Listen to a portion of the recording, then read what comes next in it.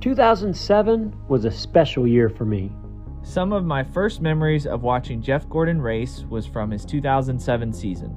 This year brought many milestone wins. At Phoenix, I tied Dale Earnhardt's win record. Honoring the legacy of the three was a moment I'll never forget.